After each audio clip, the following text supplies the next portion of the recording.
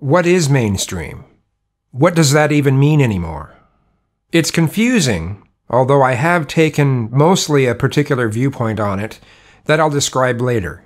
People's definition of mainstream certainly varies quite a bit depending on their political viewpoints. Some people on the left would try to argue that MAGA is mainstream, that misogyny is mainstream, that racism is mainstream, that homophobia is mainstream, that traditionalism is mainstream.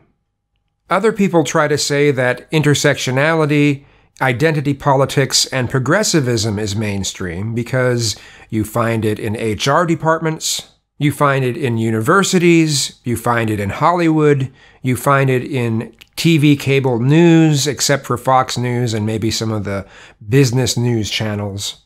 You find it on Twitter and Facebook, and in some fields you can even lose your job if you make it clear that you disagree with any of it.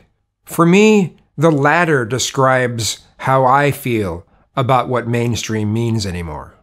Sure, there's absolutely some traditionalism left, but when progressivism is inserted into so many places in people's lives, how can you claim that's not mainstream? Or is pretty much everyone expected to convert to progressivism, or it's not mainstream?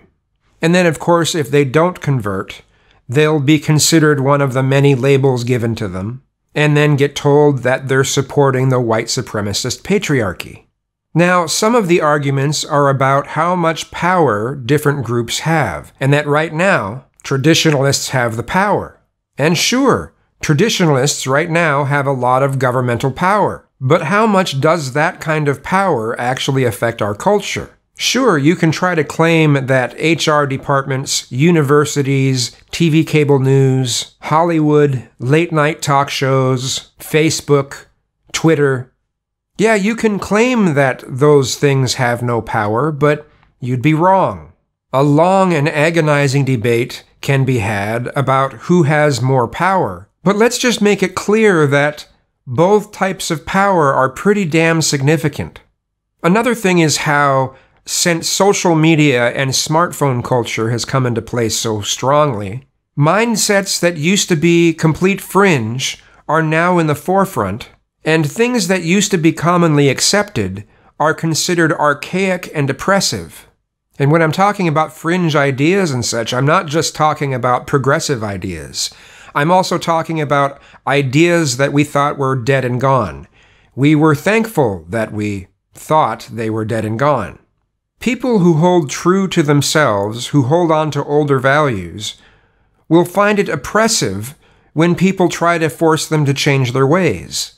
I mean, look, as long as we're not talking about people who think it's oppressive to stop them from oppressing others, we shouldn't be going out of our way to try to change the way that people live.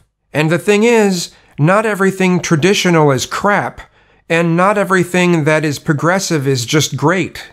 Also, people have gotten used to social media in places like YouTube, where people come together about mutually hated things. It doesn't matter how obscure or strange something is that you hate. You're likely to get followers and/or people who just generally agree with you. And unfortunately, it's much easier to get people to come together on something they hate versus something that they love. And people are used to getting instant input, likes and dislikes, instant gratification. And that's certainly changed our culture. And I certainly don't think it's for the better. And if you're really, really good at roasting the things that you hate while still following the rules of a website, you can make some money. But what is mainstream? Well, that depends on who you ask.